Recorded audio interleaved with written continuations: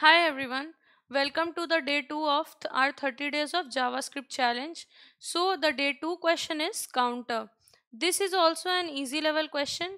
So in this question we have been given an integer n and they have told that we need to return a counter function which initially returns n and then returns one more than previous value every subsequent times.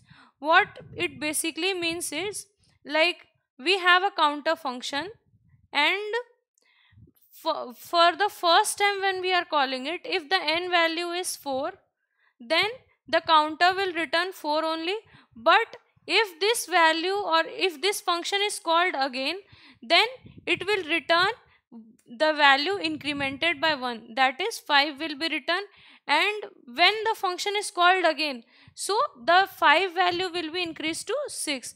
In this way we need to increase the value by 1 every times that the function is called again and again.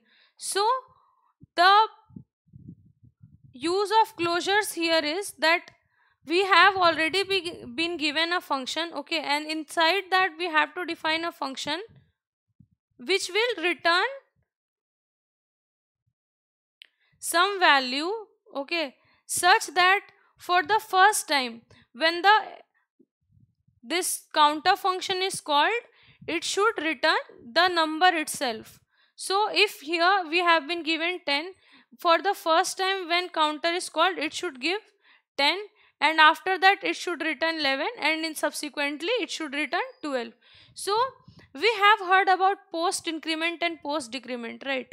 So in this, what happens when we are incrementing the value, then we have the value incremented by 1, and this happens after the value is returned, right? What I mean here is, if I am doing n plus plus, so what is basically happening here, first this value of n is returned and then the value will be incremented.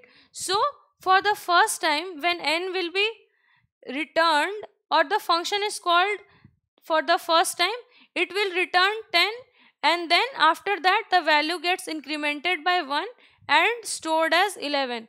So when the caller function is called again, so it will return the value 11 and increment the value to 12. And when the third time the caller function is called, it will return 12, and same way the value will be incremented by 1 and it will be stored as 13. So using the post increment, we have to just return the value, and this is how the question will be solved. So let's move on to the code and see what we have to basically do there. So let's see the code now. So like in the previous question, we had used normal function and as well as arrow function, right? So here also we can do both of them. First of all, we will use the function keyword and we will return n plus plus. This is only the thing that we need to return in this counter function. We will try to run it now. The sample test cases are passed. Now I will comment out this code and I will be using the arrow function for the same.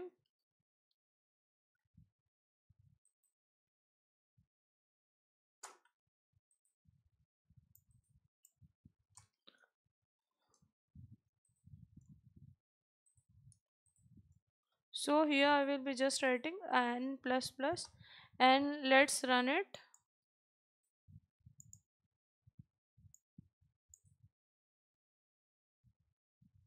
I will try to submit it now. So this code has been accepted. So that's it for today, guys. Thank you for watching. Let's meet in the other video where we will be solving a new question related to closures. Also, in order to continue with me in this playlist, subscribe to the channel and hit the bell notification so you will be notified every time I post a new video. And thank you for watching.